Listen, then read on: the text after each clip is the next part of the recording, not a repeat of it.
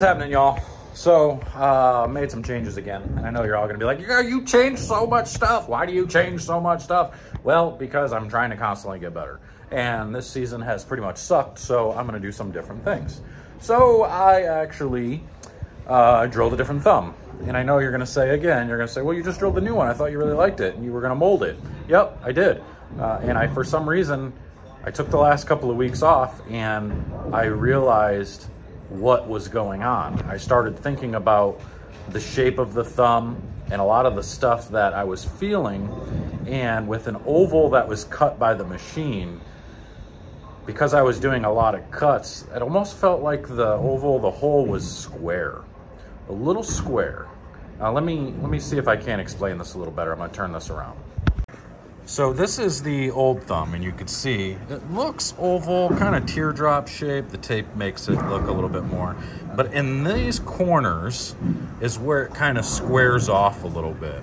So when I have my thumb in there, it feels pretty good going in and out here. But as soon as I put pressure forward, it's like everything kind of hangs here and here. And it's not because I'm touching. Actually, when I go in, the sides don't touch very much. On this one, the sides do touch. You can see that one's much more rounded. You see how rounded shape that looks compared to this looks kind of like a square. There's a big difference here. This one, I drilled to a size of a hole to where I could like squeeze my thumb in. It was really, really tight.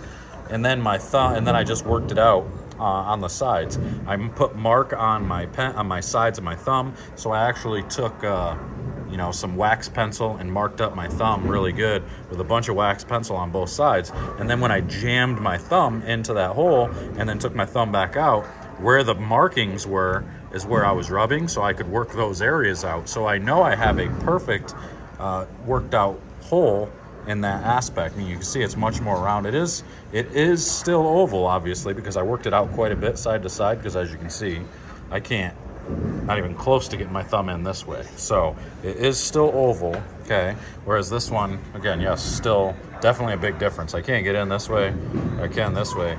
But this one is much wider side to side, and for some reason, the square feeling makes it feel like it hangs up. And so, again, let me turn this around. I'll talk to you a little bit more. Yeah, so the feeling of the square thumb, it's like every time I almost felt like I had to thumb it forward to get it off, and so I would have to have my hand in the right spot perfectly every time to get what I wanted out of the bowling ball. Whereas with this one, it comes off. When I had DC, the owner of the center, was watching afterwards, and he's a pretty good coach himself, so he was kind of paying attention to the direction the ball was coming off my hand, one versus the other. The square hole, the ball would kind of go out further and down, which means I'm kind of grabbing at it a little bit or hitting up on it. And the new thumb, it was shooting straight into the lane, and I could float it through the lane. It changed my angles a little bit because the ball was so much cleaner through the front, but I saw so much better motion down lane. So I think this, if anything, this taught me that everybody's going to be different. If you've got a real wide thumb like mine, like you can see skinny and wide, if you've got a real wide thumb, you're probably not going to want a huge cut oval. You're going to want the size of your thumb front to back to be a little bit bigger, and then opening up the sides by hand instead of doing a square. I mean, if you've only got one or two cuts to do, it'll be okay. It won't feel like a square. It's going to feel like an oval, a good proper oval. And maybe it's just me, I don't know, but this is just what I noticed over the last few days of doing this. So I'm actually bowling a league this year on Thursday nights, which is really weird to me. I haven't bowled a league in a long time. So I'm gonna take and I'm gonna throw some shots and bowl a whole league set and see what happens. So I don't know.